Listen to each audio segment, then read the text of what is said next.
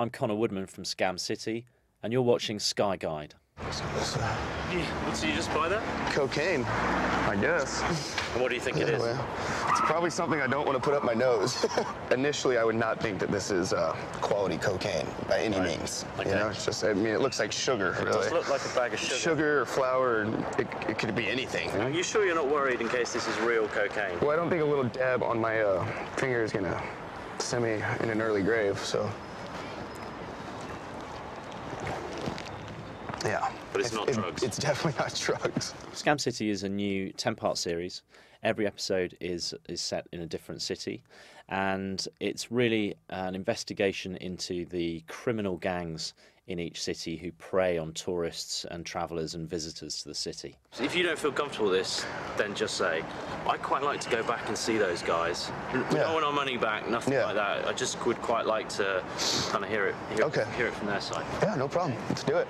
It was really an opportunity to try and do a series where we got into those kind of criminal worlds, met some of those characters, and show how they operate, and then also kind of get to know them a little bit and try and understand why they do what they do and how they do it and how they're so successful at it. The guy with the cap on?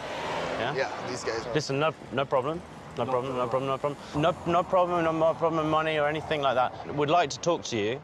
These are very sort of difficult films to make because we were dealing with criminals, and we're very careful as a production crew to mitigate danger as much as possible. We're pretty sure that wasn't cocaine. What did you sell him? Can I see? Not real. It wasn't cocaine, it was a powder. You blasted up. Yeah. Okay. Oh. Wow. And you just crushed it up?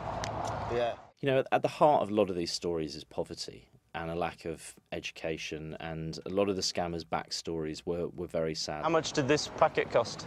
50 crowns. That cost 50 crowns? Yeah. And how many grams of cocaine do you 10 get? grams. 10 grams. So that's 7,500 you can make from only spending 50. Yeah. People often ask me for advice before they go away, and the thing that I always say to them is, you know, just because you're going on vacation, don't leave your common sense at home. You know, people do things they would never dream of doing, walking around in their own city, you know, leaving your wallet in your back pocket, draping your coat or your bag over the back of your chair while you're eating lunch. You know, these things you wouldn't do at home, so why would you do them when you're away? And the other thing is, to be forewarned is to be forearmed. So, you know, do as much research as you can, find out about the city, find out not just about the beautiful attractions and things to go and see, find out about the dangers, the nuisances, and the scams that are happening.